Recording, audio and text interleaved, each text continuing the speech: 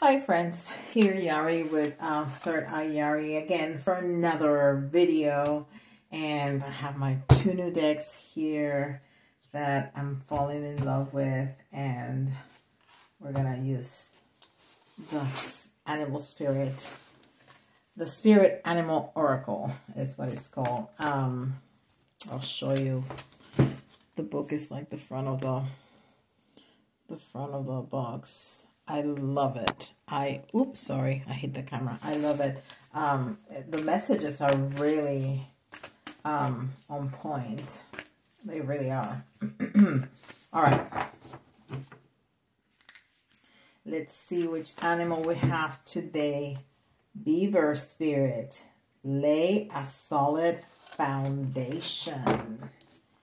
And is the card number 6. You may want to, well, number 6 is the numerology of this year of 2022 is has to do with love. So 6, let's see.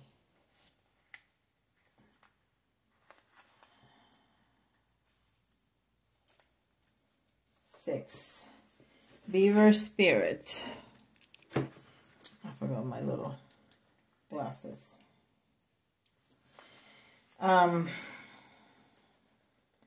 Oracle message.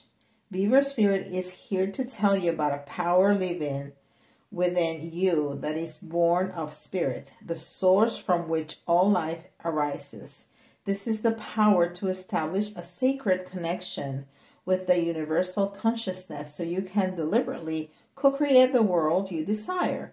Know that it takes work, determination, and sustained effort to co-create and lay a solid foundation for your dreams. If, with spirit as your partner, you bring the twigs and branches of your intentions and desires and spread them across the river of time, you'll be amazed at what you can do. You will find that you can even change the direction of the flow of life. You can ensure that your world will be prosperous and purposeful, filled with love and joy, and rich with magic and meaning, that which you desire. That which you desire will come true to you and remain sustainably if you build on a sturdy foundation. Keep your intention and energy consistent and deliberate, using all your resources and the energy of this wonderful productive time. Have faith with spirit to co-create with you. Your success is assured. Spirit is your partner, helping you along as you change the course of your life in the way your heart desires. What a beautiful message. I love that. And I don't know why I turned on the camera without getting all my stuff ready. Anyhow, all right. So we're going to put this here. All right. We're going to use, yes, and the masters too. And we're going to get some Starseed Oracle. I love this. I love all of them. I truly do. But this is very special to me because it was my very first Oracle deck. My first tarot deck was the regular Rider White, and I bought it when I was in college, just the other day. Just the other day. Star Ancestors. Hidden secrets. Lost wisdom. Look a little deeper. And if we can see, oh my gosh, in the sky, you see different creatures. Like, I don't know if you can see, there's like a sphinx here, and there's some kind of bird here, and there's another There's another Egyptian kind of figure here. Of course, the pyramids. Beautiful, beautiful star ancestors. And then we're gonna use the angels and ancestor card for oracle cards, which is the other new deck that I got. I have more coming. I mean, I haven't purchased them, but I have them already chosen.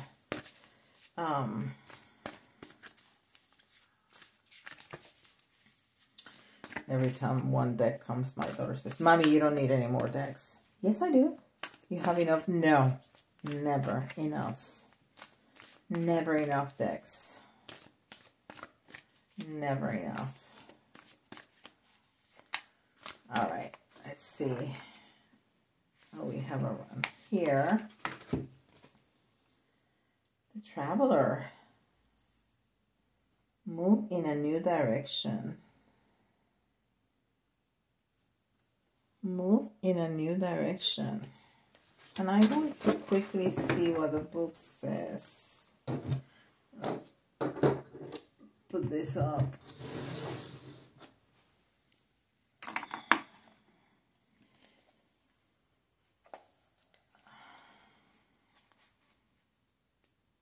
Traveler. Message. Welcome any opportunities to travel, either to the outer world or to your inner worlds. The road you are on may be the road less traveled, but this journey is going to be highly beneficial for your emotional and spiritual growth. If it isn't about covering outer distances, it's about covering distances within, and you will be evolving every single moment of it. Remember to keep things simple and to lighten your load, because that will make your journey more enjoyable.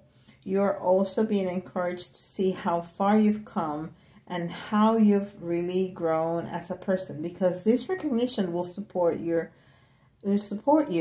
in going even further.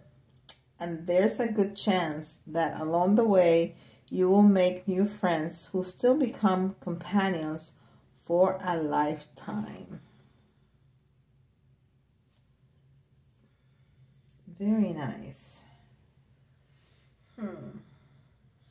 So it's talking about a foundation. It's talking about hidden secrets, lost wisdom, and looking a little deeper. And then this traveler is not talking about just actual travel, but travel inside. So I think that's exactly what this card is telling us, to look a little deeper. And I think that help us lay a strong foundation. Let's see what Ascended Master is going to help us today. And that's going to be Father, Husband, Brother, Son. And it's Osiris.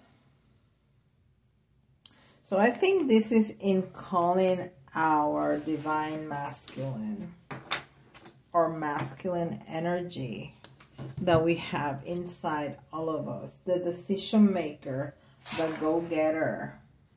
Go get it. Yes, go get that foundation. Lay down. Go in that travel within and look a little deeper. The message is starting to come out very, very nicely. Okay, so let's see what Tarot has to say.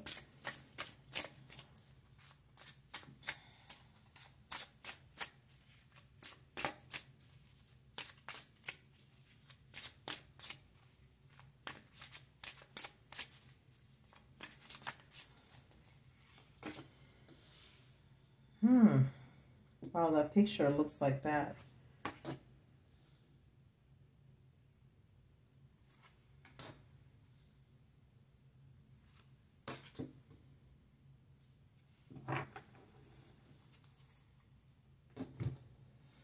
So this is the King of Wands. And they do have a resemblance. Let me show you the box of the new tarot cards, oracle cards, and the tarot that I got. It has some resemblance.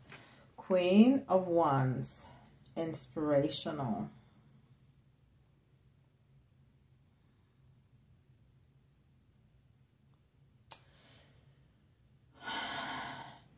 It's very telling that this woman is naked, but she's not feeling vulnerable. On the contrary, she feels very calm. Her face is so calm and peaceful. She has all those red and oranges and yellows, which speaks to the lower chakras, which is, where we store our safety net and our sexuality and our strength and the belief in ourselves. She is holding that leopard or tiger. I can't tell if there's stripes or spots, but it's a big cat.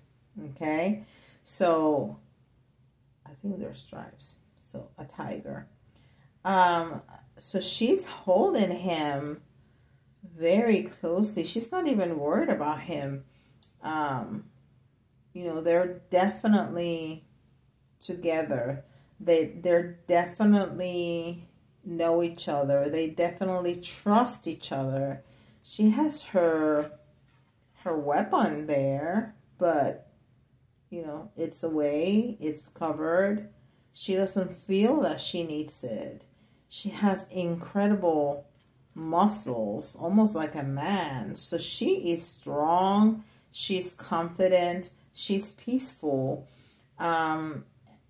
In her nakedness, which when we see naked figures in tarot, usually is talking about vulnerability.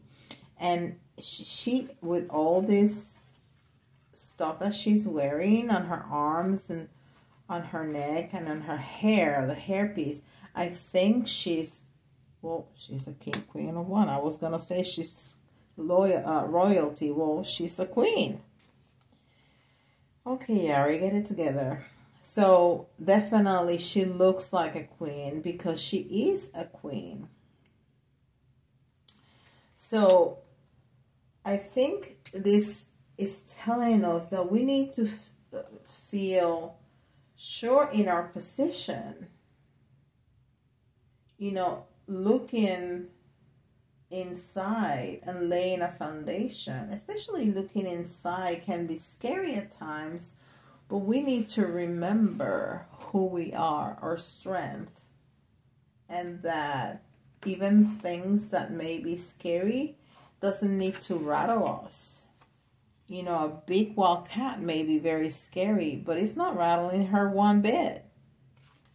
So looking inside, making that inside work, it's not necessarily, and there's the divine masculine here, and that's exactly what she's portraying. It may be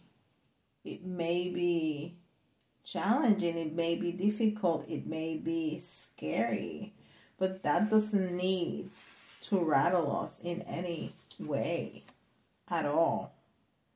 And we have a tower moment, and it's talking about self-awakening, and it's in the reverse. So it's either a mild tower moment, or it's not gonna shake up every single aspect of our lives. I think that's where it's going. It might shake us up, and shadow work, which is what we're talking about, it's meant to rattle us to the core, actually. But it doesn't have to destroy everything that we have in our lives. It's going to shake up our foundation of who we are as a person. But that doesn't mean that we're going to lose everything outside of us. Like, we don't have to lose our job. We don't have to lose our house. We don't even have to lose our relationships. All those are going to be impacted and are going to change in different ways. But it's always going to be for the better good. It's always going to be for our own good and for the better good of the collective. It's always going to be like that. And this is a very interesting tower. It's very scary. It has dragons. It even has somebody here that looks like a superhero with all kinds of lightning coming out of him. Instead of getting to him, it looks like it's coming out of him. And then we have this big hand coming out of the sky. You see the dragon, you see that little person right there that looks like a superhero, and then we have this hand that is just coming out of the sky with all those wands.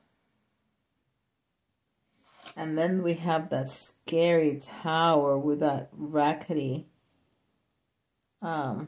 staircase. I'll be scared. But it was in the reverse. So I think that's telling us that yes, it's gonna rattle us. It's gonna shake us up, but we're not gonna lose everything in our outer world.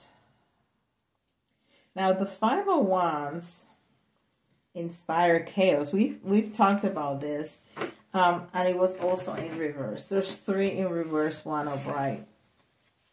The Five of Wands is always talking about chaos. It's always talking about a difficult situation, like a battle.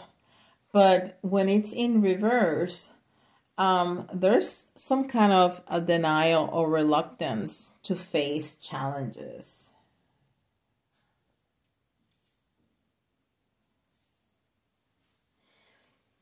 And this person, whatever they're wearing, looks like a pineapple.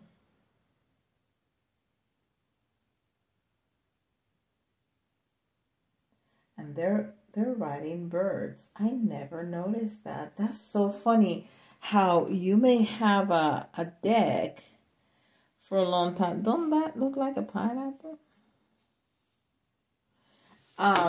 You may have a deck and different things in different readings catch your attention. That's one of the wonderful things about following your intuition. So there is a battle, but it's not a physical battle. It's a battle inside of us, which is what we're talking about. This is about shadow work for sure. And inspire action. And what I wanted to inspire chaos. What I wanted to say when I saw this card is, and I never, since I heard it, I never forget it. Michael Beckwith says that it's a beautiful destruction.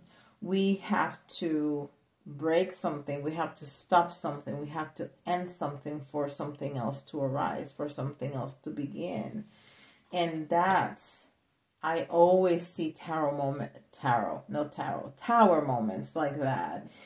Even if it's difficult, even if it is something that hurt us inside, it's a beautiful moment. It's what needs to happen for something so much better to start. Oh, and we have the Star. We have the Star, and it's talking about self-awareness. This is incredible. You cannot make this up. If I had tried to come up with better cards to talk about shadow works, I couldn't have chosen better myself. Self-awareness. I'm not kidding you. Self-awareness. And usually the Star, it talks about hope. It talks about wish fulfillment. But this person, it's looking at herself in a mirror, which is that self-awareness, which is what we want to get out of the shadow work. We want to see us, the true us. We want to heal whatever is broken, whatever is hurt, whatever trauma from this lifetime or other lifetimes, from the passed along ancestral lines. We want to heal that, and sometimes it's not pretty, but not looking at it is not gonna let us heal it. We have to face it. We have to look at it so we can heal it. So this reading is definitely talking about shadow work. It's about going within. It's about facing our fears, facing our hurts, facing our traumas, wherever they come from this lifetime, from past lifetimes, passed along, ancestral lines. It doesn't matter. It still impacts us in a negative way. So for us to heal that, we have to go within. We have to dig deep, but we have to be in a good place. If we are completely broken, we cannot do that. We need to lay a solid foundation. We need to be solid first, right? Or somehow solid. We cannot be completely irrational, because then we're not going to do anything. We have to have some kind of solid foundation. We have to have some kind of level ground. We cannot be in crisis. Of course, if we want to heal, we're still broken. And this is an ongoing process. We're never going to get it done. How Abraham Hicks says, we're never going to get it done. But we cannot be in chaos. So that's what it's talking about the solid foundation, so we can travel inside and dig deeper and hold on to that masculine energy. Okay, now we have to make this happen. Let's go get it. But even if we are completely in our feminine, we're solid.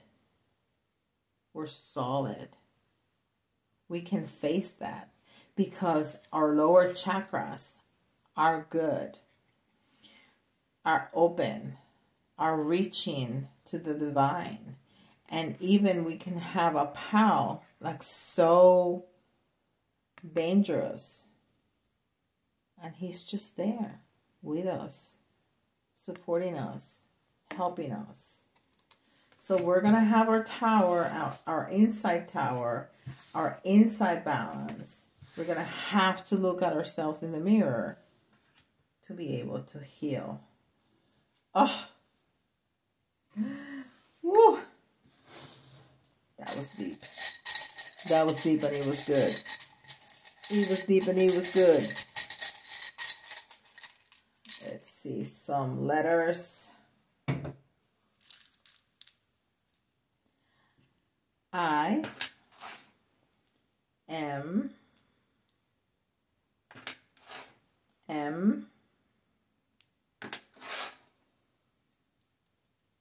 C Mike D or dim the lights. W wonder. G go inside, go with wonder. T find the truth. You find the truth. You need to go get it. J just do it. Q I can see quick.